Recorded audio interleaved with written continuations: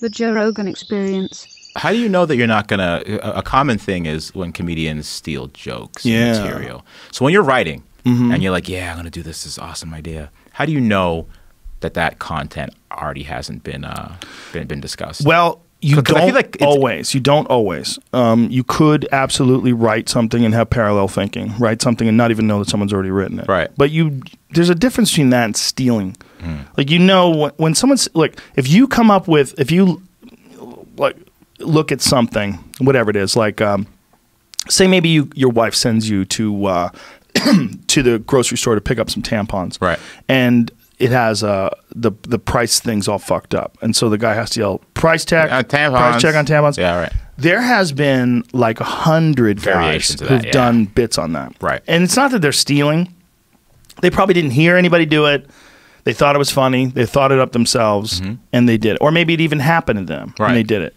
That's parallel thinking. That's a common one. Right. And then there's other people that did hear someone do it and they stole it. Steal it. Oh, that's a different thing. That's the worst. Right. But you could get both of those things from that same subject, right? That same really common, easy to think of subject. Right. There's a lot of those with cops and donuts. There's a lot of things that are like a part of the lexicon. They're like they're a part of the way we talk. They're a part of culture. Right. And you could think you thought them up, but you didn't. It's almost like Seinfeld in a way. It's like that shit happens to everyone. Sure. Right. Sure.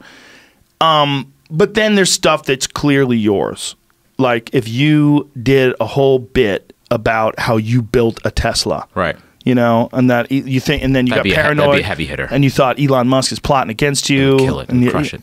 You could. Yeah. I mean, that's something. Maybe don't do that. And that would be something that's wholly unique to you. I mean, how many fucking people have built a Tesla? Is there even 20 on the earth?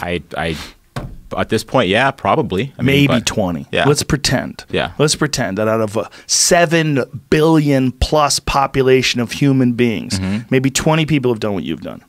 But doesn't it get old, though? Well, that one bit gets old. I can't keep looking the same Tesla content over and over again. You just talk about other things then. Right. Look, you could talk about anything that you find interesting. Personal shit, technology, world events, worrying about the environment, worrying, you know, all this, anything. Yeah, did that whale really have a bomb strapped to it? I keep thinking about that over and over Why again. not? Yeah. I mean, and then if you, maybe it was like, someone from CNN that fucking hates the Russians and like wanted to blame everything on the Russians. Like, yeah, they got duped for 2 years saying that there was collusion and that Trump was going down and they colluded with Russia. And then it turns out that the Mueller report doesn't really necessarily say that. Right. And then they're like, fuck, we got to do something about these goddamn Russians. Yeah. So they hired this whale and they put a strap on him. I don't know. That was a good story. Shit. That's not bad. Off the cuff. So that you write all this stuff down, right? You write like 1,700 words, 2,000 words. And out of that, I might get one line. Really? Maybe.